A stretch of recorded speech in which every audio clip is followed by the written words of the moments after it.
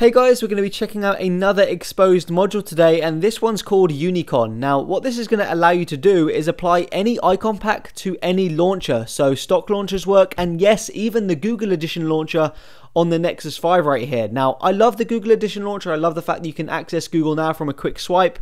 It looks decent, but there's not much in the way of customizable options. You can't change the icon packs, and this is a little bit annoying to me, especially considering I've already bought icon packs because I had previous devices and previous launchers.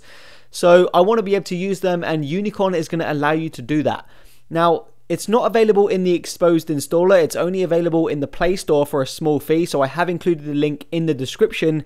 So yeah, let's take a look at it. Okay, so once you've downloaded it, don't forget you still need to activate it in the Xposed installer, and of course you need to restart your device for the module to take effect. Once you've done all that, the Unicon application will be in your app drawer, and it's a pretty simple application. There's not much to it. You can already see I have two icon packs already installed, Minimal UI and Stark. These are just normal icon packs. I downloaded them a few seconds ago from the Play Store, so it's really simple to use.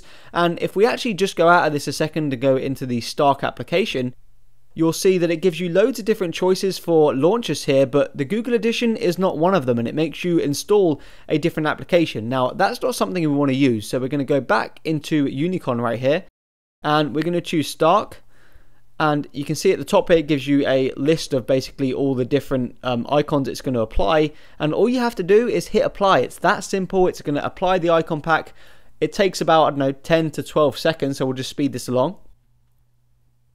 And it's now going to ask you, well, it's going to say icon pack applied, and for changes to be visible, all running foreground apps need to be stopped. So just hit restart launcher and apps. Sometimes you don't even need to do this, but I'm just going to do it. We're going to hit both just to make sure it works properly. And there we go. So everything's restarted. Let's check it out. And yep, you can see we now have a icon pack on the Google Edition launcher. This is something you can't normally do. Google doesn't let you do this. Thanks to Unicon, we can now use icon packs on the Google Edition launcher. Now, Unicon actually applies the icon pack throughout the whole UI, not just the launcher. So let's say you dive into your settings here and you go into the applications.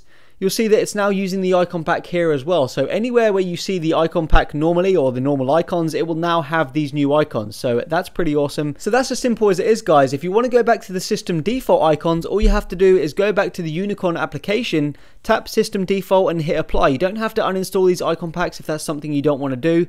Now, the only thing you can't do with Unicon is basically change the individual icons. So what I mean by that is, let's say you want to change the phone icon to a different icon, maybe from a different pack. You can't do that. It's only going to allow you to blanket change from one icon pack, but still, that's a big improvement over what we had before, which was no icon packs.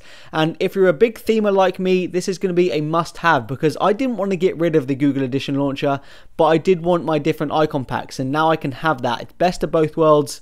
I hope you enjoyed it. Peace out.